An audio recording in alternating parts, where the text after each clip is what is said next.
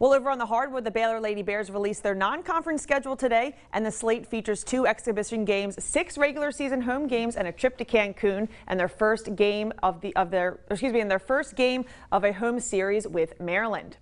And now the Lady Bears, their 2 exhibition games are both at home against Texas A&M Commerce and West Texas A&M, and then Baylor opens the regular season at home facing on November 9th, they face, their first open the regular season. It's against Texas State, and then they end up going to UT Arlington on the 11th before hosting New Orleans. And on November 21st, Baylor is heading to my neck of the woods, playing University of Maryland before the Cancun Challenge. And then they will play 3 straight home games on this next screen you see right here against Morehead State, Missouri, and Alcorn State. And then they have a big game against Michigan, which is part of the Naismith Women's Challenge in Connecticut. And their final non-conference game is against Houston Baptist.